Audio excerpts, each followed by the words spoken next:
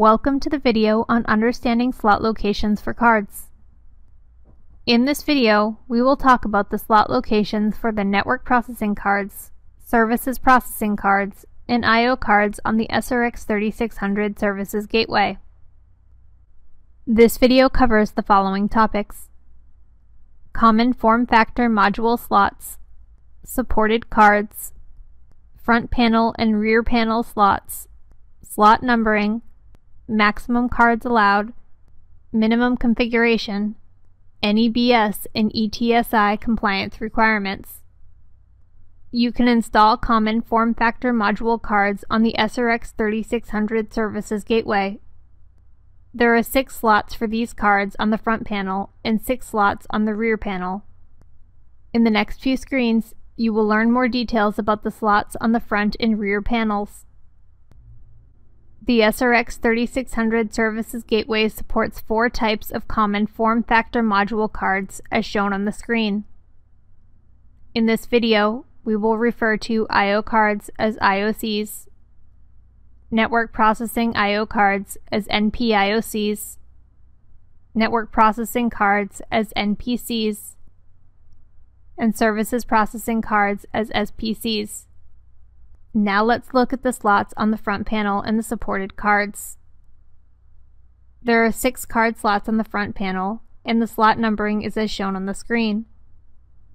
The supported cards are SPCs, IOCs, and NP-IOCs.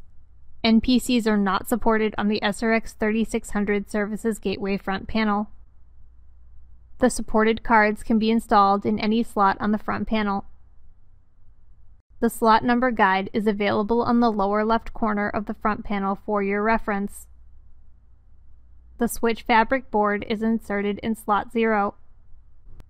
Here is an example of an SRX3600 Services Gateway with an NP-IOC, an IOC, and an SPC installed in slots 1, 2, and 6 respectively.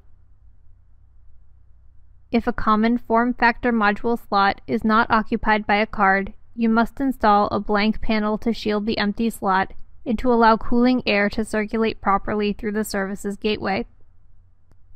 Moving to the rear panel, there are 6 card slots on the rear panel, and the slot numbering is as shown on the screen.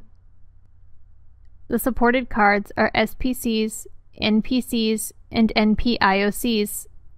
IOCs are not supported on the back panel of the SRX3600 Services Gateway. SPCs and NP-IOCs can be inserted in any slot. NPCs can be inserted only in slots 10, 11, and 12. Although NP-IOCs can be installed on the rear panel, we recommend that you install NP-IOCs in the front panel slots to simplify cable management. The NP-IOC cannot manage the built-in ports. You will need a separate NPC for managing the built-in ports. The slot number guide is available on the lower right corner of the rear panel for your reference. Here you can see an SRX3600 Services Gateway with an NPC installed in slot 10 on the rear panel. With the interchangeability among the IOCs, SPCs, and NPCs, you have more flexibility and scalability when deploying networks based on your requirements. The SRX Services Gateway can be populated with up to 6 IOCs, 11 NP-IOCs, 7 SPCs, or 3 NPCs. A minimum configuration must include 1 SPC and either 1 NPC or 1 NP-IOC. If there are no NPCs in the chassis, the Ethernet ports on the switch fabric board will not function. For the Services Gateway to meet NEBS and ETSI standards, 2 SPCs cannot be installed side by side in the slots on the front of the chassis, slots 1 through 6. However, you can install SPCs side by side in the slots in the rear of the chassis, slots 7 through 12. Thank you for watching. To learn more about the SRX Services Gateways, please visit our technical documentation page.